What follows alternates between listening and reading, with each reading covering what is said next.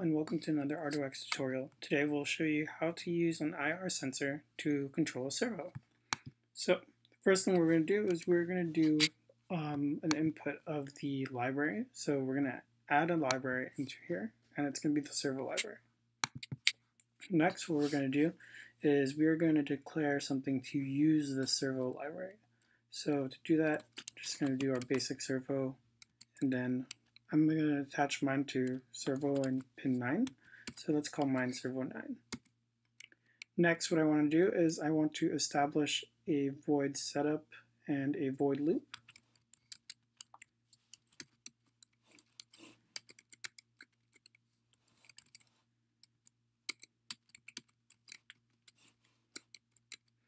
Next, what we're going to do is we are going to start a serial connection. The serial connection is mainly just for the IR sensor. So go ahead and write serial.begin.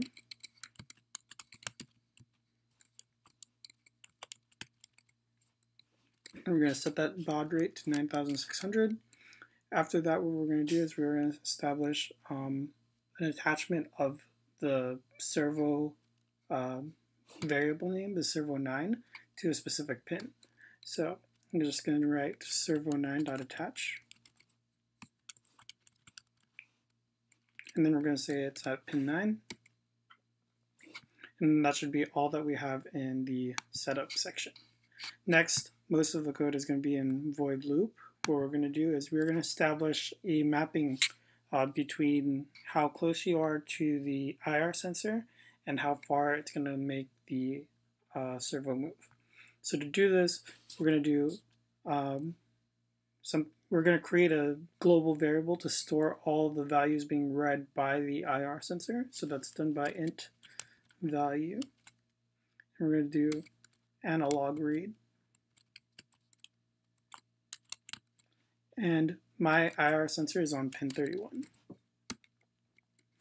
Next, what we're going to do, we're going to have us print out whatever number we get from the IR sensor so we can see that distance value.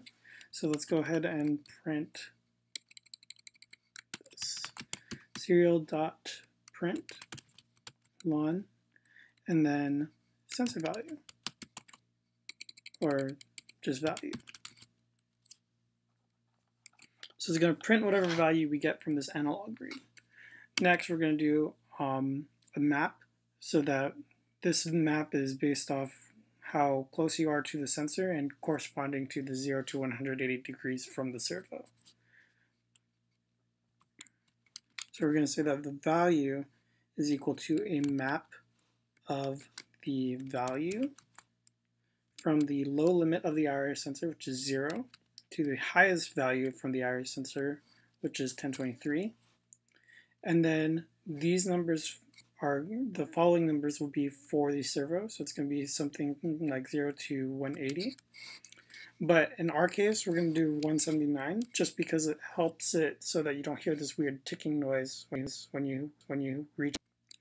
Next, what we're going to do is we're going to write these values from the sensor value onto the servo. So to do that, we're going to do servo9.write.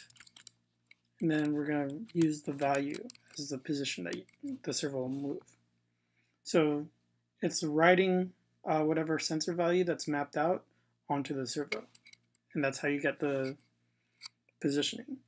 And then after that, what we're going to do is we're going to input a slight delay just to give the board some time to process memory. So if you do it right, you should be able to do that without any problem. I'm going to upload it. Just to show you the IR sensor, I'm going to turn on the serial monitor. And then as soon as I press start on here, you're going to see that you're going to get readout numbers. So this is without me touching it, and this is with me touching it. And then you can hear the servo moving.